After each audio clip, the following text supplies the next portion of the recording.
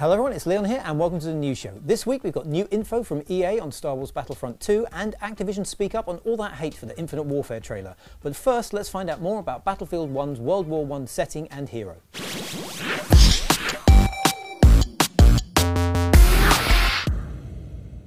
EA has announced a new Battlefield and surprise, it's set in World War I, so forget assault rifles, laser targeting and jets and think more about horses, zeppelins and trench raiding clubs, which are basically sticks with nails in. Argonne in France, the Italian Alps and the Arabian Desert are all currently revealed locations, but perhaps the most interesting tease so far is a black soldier used prominently in all the marketing, including a 14-inch statue in the collector's edition. So who is he? Well, a leaked retail display confirmed DLC inspired by the Harlem Hellfighters, also known as the 369th Infantry. They were the first African-American regiment to serve in World War I, and that Hellfighters name was given to them by the enemy because holy shit were they hard.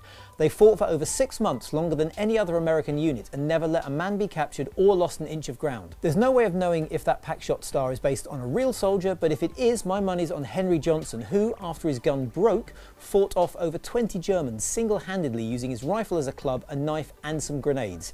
He was injured 21 times repelling that attack, and he became the first American to earn France's highest honour, the Cross de Guerre. He also got a Purple Heart in 1996, a Distinguished Service Cross in 2003, and in 2015 President Obama awarded him the Medal of Honor, where the citation noted he took his knife and stabbed it through an enemy soldier's head, which sounds like a QTE to me. The single-player campaign is promising multiple perspectives, so we'll see other characters, but things are certainly off to a good start. Now in other news, Batman Arkham HD Collection has all but been confirmed via a leaked packshot and June release date in a Warner Brothers magazine. You can now sign up to test Fallout 4 mods on Xbox One if you head over to Bethesda.net, and two sources are talking up an appearance for Prey 2 at E3, supporting rumours that Dishonored developer Arcane picked up the title after it was previously canned.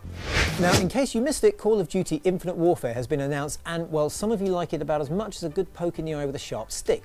The trailer's been racking up the dislikes, and last time I checked it currently has around 2 million thumbs down. Why?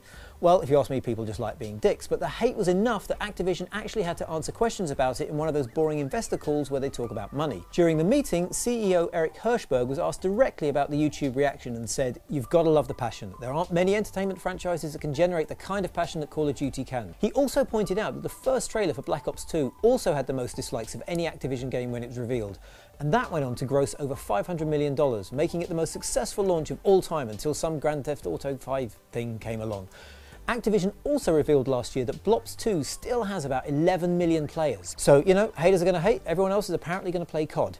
And while nearly 2 million people have clicked dislike on Infinite Warfare, nearly 20 million people have watched the thing, so 90% of you didn't go near the bad thumb, which is that one. Now, if you have thoughts on Call of Duty, Battlefield or anything else in this week's show, let me know via Twitter at Leon Hurley or at GamesRadar. Good news if you're wanting to play as Rey, Finn, Poe or Kylo in Star Wars Battlefront. EA has confirmed there's a second game on the way and it'll be using content from the new movies. In another one of those financial calls, it's that time of year, EA CFO Blake Yorkson said, and I quote, "Next year we will see Star Wars Battlefront back with bigger and better worlds because we now have the new movies to work off, not just the historical movies we used before." Now everyone's taking that to mean Star Wars Battlefront 2, but there is just a matter of the dates.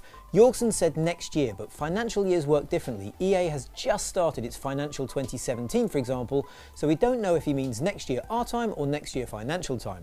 The next Star Wars movie, Episode 8, is also due out in December next year, so it would make sense that the new game could be 2018, especially given the current game's DLC plans for a major expansion next year, and Yorkson's mention of movies, suggesting Episode 7 and 8 are on the cards. Rogue One's not likely to get a look in as it's in a different timeline, and Disney do not like crossing the streams. That was one of the reasons there was no new movie stuff in Battlefront 1. And that's not the end for Star Wars. Oh no, EA has tons of the stuff. There are 2 third-person adventures on the way, one next year from ex-Uncharted director Amy Hennig and the old Dead Space studio, and Titanfall developer Respawn is making another one with the director of God of War 2, although that's not been dated yet. Basically, from next year onwards, there's going to be Force all over the place, seriously everywhere. On that note, that's all I've got time for this week. Drop a comment in if you have any questions, and I'll see you soon.